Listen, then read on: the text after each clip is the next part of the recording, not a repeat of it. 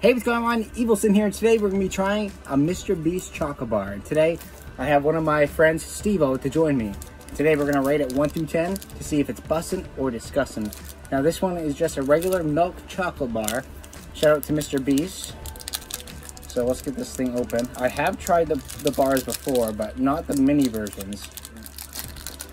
And I can have one half. So, there's your piece.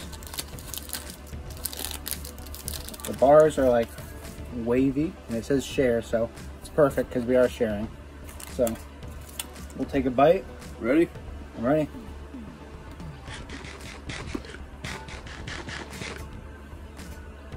Would you say it tastes like a Hershey bar? Pretty much like a Hershey bar. It's got a good flavor. It's not bad. It's smooth. Yeah, it is very smooth. Honestly, it kind of just tastes like any other bar. I wouldn't say it's bad. But it kind of tastes like any other chocolate bar that you get. Yep. Like if you go to the gas station or if you go to Dollar Tree, they have those chocolate bars there. Tastes just like a Hershey bar or just like a Dollar General chocolate bar. Pretty much, that's why I agree. It's not bad though. On a scale of 1 to 10, I would probably give this a 6. Because it's just chocolate. But if it was dark chocolate, I'd probably give it an 8. But it's pretty good. What would you give it?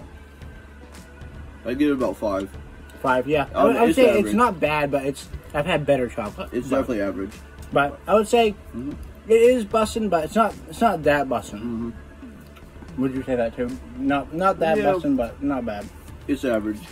Yeah, I would say it's average too. So comment down below. Do you guys want to see me do the different Mr. Beast bars? I can probably do that as well, but if you guys like the video, please hit that like button, comment down below, and smash that subscribe button. Thank you guys so much. I'll see you guys in the next one. I'm Evilson. Peace out.